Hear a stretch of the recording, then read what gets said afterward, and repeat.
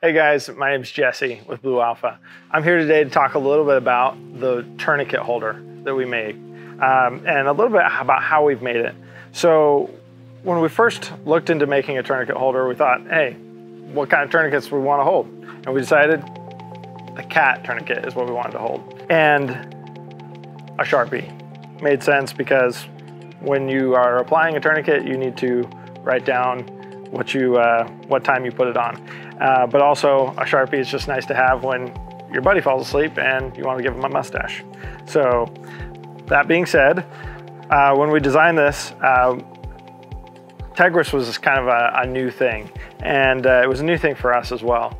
We had seen it at a few trade shows that I've been to, and basically what Tegris is it's a polypropylene woven material that is laminated, and they laminate it in 6-ply, 8-ply, and 12-ply. And it's also, you can sew it, which is kind of neat. So we laser cut it and we can sew it. When we designed this, I had come up with a few different iterations of this design where some of them were too weak and would pull apart too easy. And then we kind of arrived at where we're at now after just lots of testing. So the front part of it with the elastic is sewn to the Tegris, and we actually put bar tacks in the 4 corners on this elastic just to prevent it from coming out.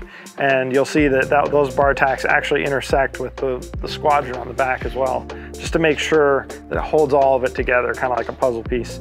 So on the back, where the MOLLE panel is,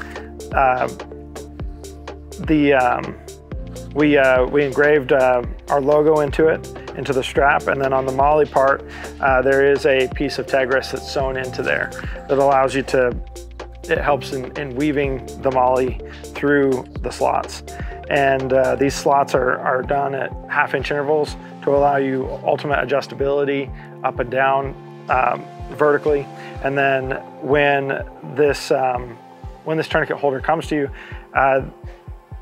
there's 2 pieces of one wrap that come with it that allow you to just go right through these holes and attach it straight to your belt or to anything else. I think Kurt has it attached to his handle in his car. Lots of different applications for this. So again, you can attach it vertically and horizontally. That was kind of the main motivation for us making this, was how can we find ways to attach it both vertically and horizontally without adding too much bulk or too much cost. One other way that we wanted to attach it was to allow for the guys that are using chest rigs or plate carriers to be able to put it behind their placard or sandwich it between their placard. This is the Dangler. This is the option to do that with.